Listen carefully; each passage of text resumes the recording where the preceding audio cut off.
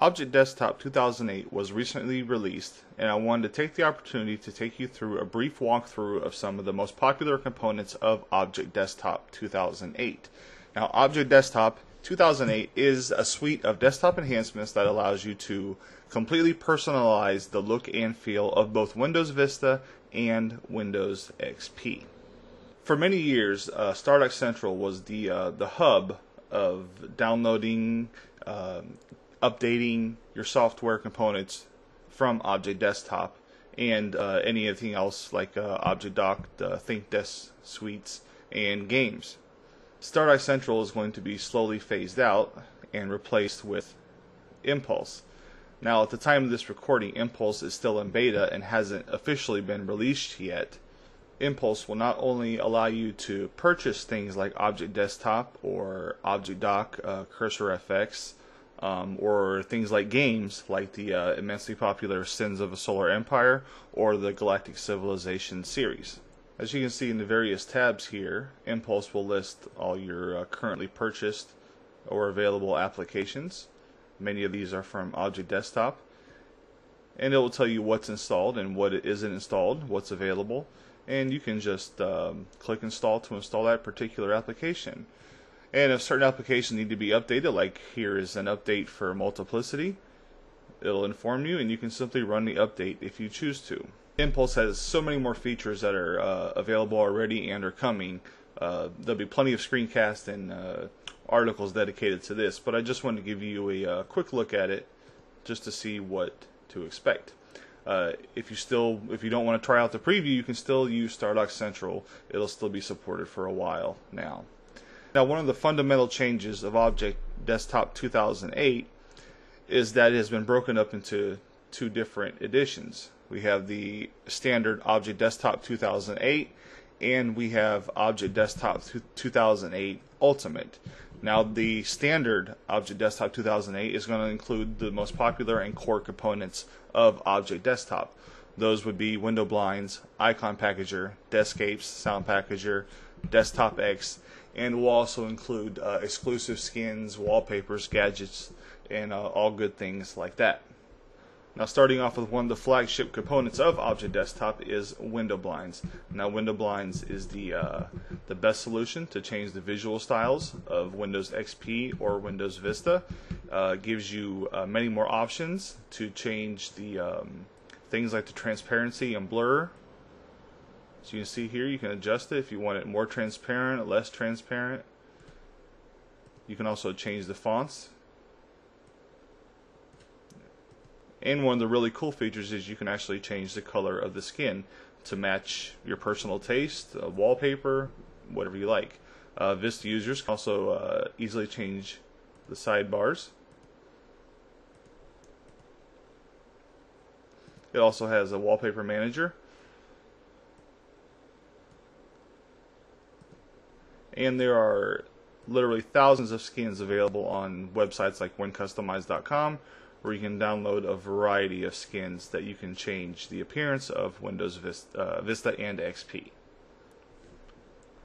Moving on to the next component would be Icon Packager. This is Icon Packager 4, which users of previous versions will see that the new user interface has been completely redesigned. It's very similar to window blinds, and in the same fashion you can browse through your installed icon sets. Icon Packager lets you easily and safely change nearly all of the Windows icons at once. For Windows Vista users, it supports live folders, and you can actually choose your live folders if an older icon set doesn't support them. You can also change the colors of icon sets to once again suit your needs. And you can easily show previews of the icon sets you have installed. And the next component we'll take a look at is Sound Packager, which I always like to compare it to Icon Packager, just it's for sounds. The dull and boring sounds in Windows Vista and Windows XP can easily be replaced with sound packs. There's quite a few included, and then there's many available for download. and it also allows you to easily create sound packs.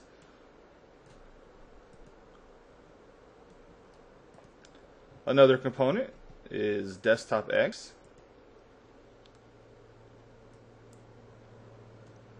This here is Desktopx Professional. Desktopx Standard is what's included with Object Desktop. Desktopx lets you create and run complete desktops, widgets, gadgets, things like that. And the next component will be Desktopx. And Desktopx is animated wallpapers.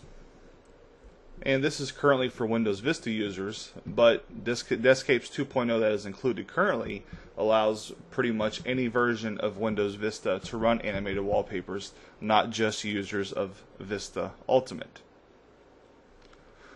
Now, the applications I just showed are the core components of Object Desktop 2008, the Standard Edition. Now, moving on to the Ultimate Edition, it includes all the ones we just saw, plus several others.